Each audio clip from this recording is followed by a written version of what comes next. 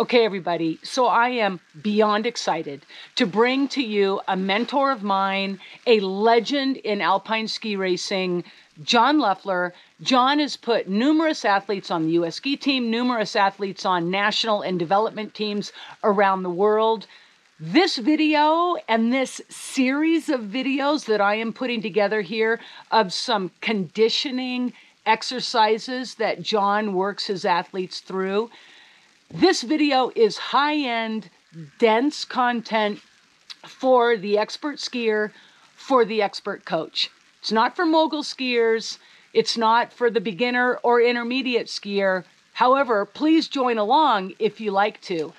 It's a video that you're going to want to watch numerous times of this series because it's not necessarily easy to grasp right off the bat.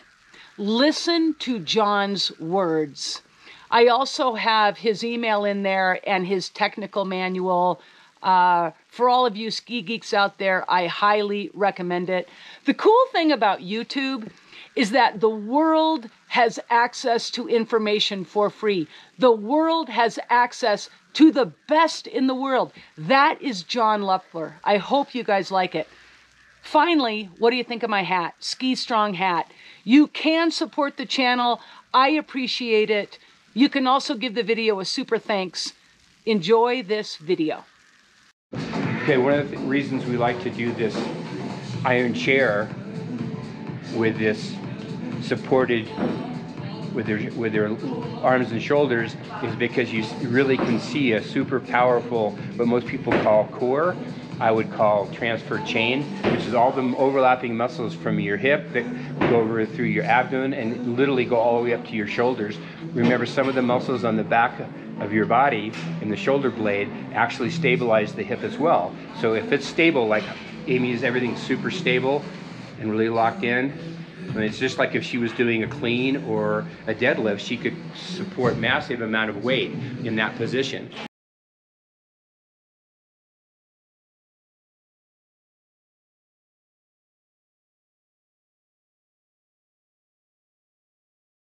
Okay, neutral is a phase. She's gliding, equal weight on both skis, going straight ahead, toes up. Okay, and then she's going to establish a side. So now she's got edge contact here for the left side turn. So in order to make sure that this is dominant, she pulls this foot behind her hip. And this is called stance and gait. It's natural. If the foot's behind the hip, it automatically will want to carry the load.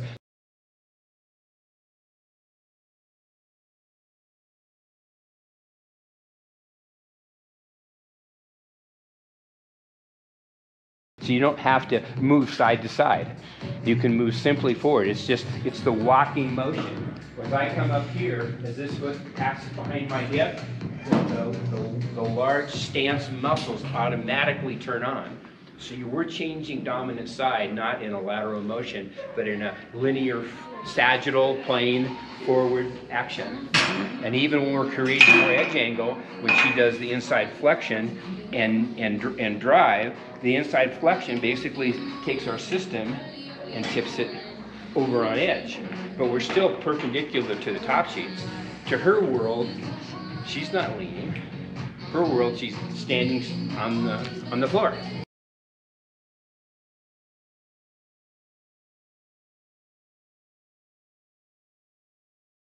And only to the coaches does it look like they're leaning in. Deb's turn. The hard part is to do it 1, 2, 3, 4. Right. Okay, so Number 1. it's all... So that right is, yeah, so that's called internal and external rotation. Yep. Up here on the Right. hip. Yep. And there's certain sets of muscles that do the action. That's now, right. if she moves herself into flexion, those same, don't, the knees would be on a, there we go. There we the go. femur will be on a straight line. They're not changing. They're just, and you don't have to go quite so deep. Okay. Just come there. And the knees are, the femurs are not changing position.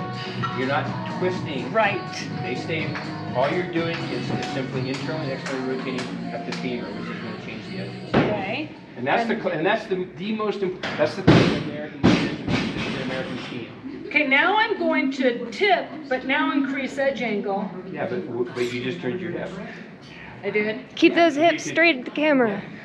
Right. Yeah. Foot back. So I'm going to give you a little. Okay, go ahead and pull the foot back. So now you're in the stance position. Okay. And these large muscles will fire. Okay. Okay. And then if you want to create more edge angle, then you have to flex this, which is basically tips the system over, right? But that inside knee can still drive forward, can't it? Yep. So it's got something to stand on. Okay. Yeah. All right. And then you're going to pull your at the end. And you use all this adduction and you pull your hip toward the outside of the corner.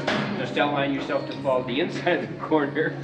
Whoa. Got it. You fall yourself to the other side of the corner. Yeah, it's like running. Okay, so wide phase, and then she's going to establish, now she's going to pull the foot back, so now she's got the right side dominant. In order to create more edge angle, she's going to flex this, which basically tips the system on edge, and then she's going to pull her hips to the outside of the corner. So she makes sure that she doesn't move to the inside. So those are the phases. The upper body, again, power position, right? And if there's going to be any side bending at all, any kind of leveling of the shoulders, it'd be from way up here. Upper torso. When they tell you to level your shoulders, you should just say, yeah, okay, fine. Upper torso 'Cause activity. Yeah, because here's Yep. what happens, is you get all this. You get side bending. Okay, We don't want that. look how strong that is. That's right. If you side bend, especially at the hip, then you break that integrity down in the body and it cannot support the forces that you have when you're skiing.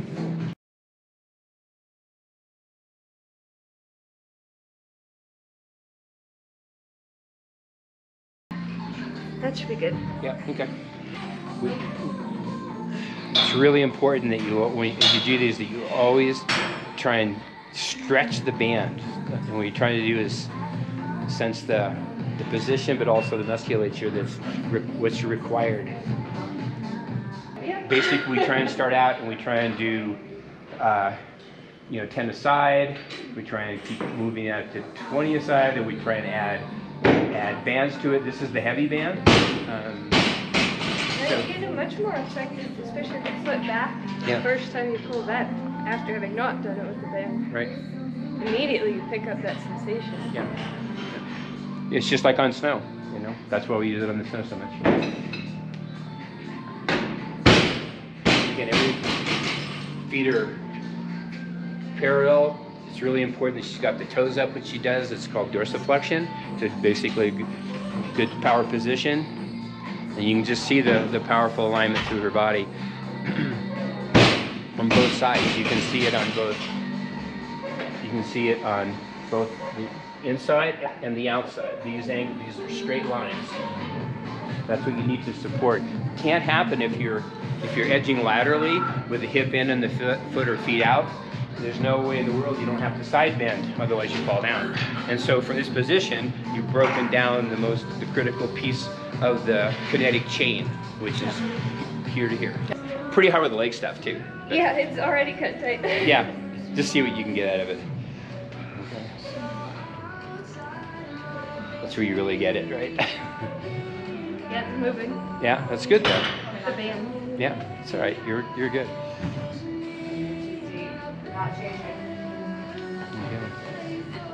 The thing that's so spectacular is this isn't kind of like skiing. It is exactly skiing.